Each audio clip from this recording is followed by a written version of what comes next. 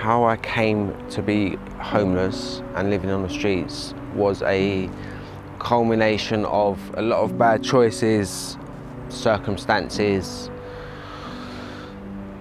and bad luck in some instances. It was hard. It was lonely at times. Even though you're surrounded by a lot of people, in your mind you've still got a lot going on. You're still quite lonely in that respect. It was proper difficult.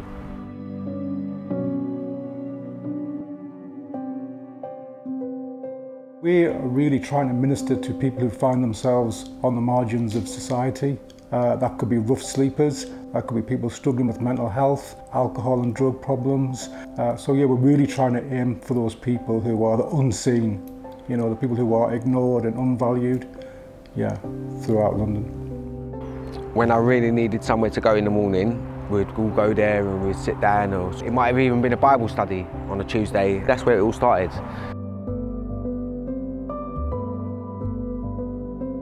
The first one I'd ever done, and it was the parable of the mustard seed. The way that he broke it down and opened it up, it made a lot of sense. We try and reach the whole person, so the depth of our ministry happens where we can share the eternal promises of God that are fulfilled through Jesus Christ. All this time through my life and the difficulties that I'd had, I've now got someone that's standing there telling me, like, I'm there with you. Christmas is probably the worst time of the year, because everyone wants to be around their friends and their family, and it's not even just the physical roof over your head, it's to have some people around you.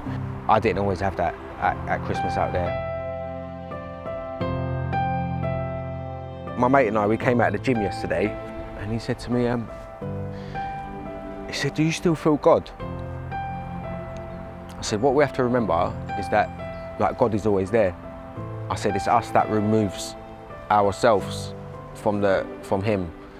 And I said, as long as you always keep that in your mind, everything will be all right in the end. To love someone who loves me unconditionally it's easy, even though we still don't get that right. He's just waiting. It's the prodigal son. That love doesn't change from him.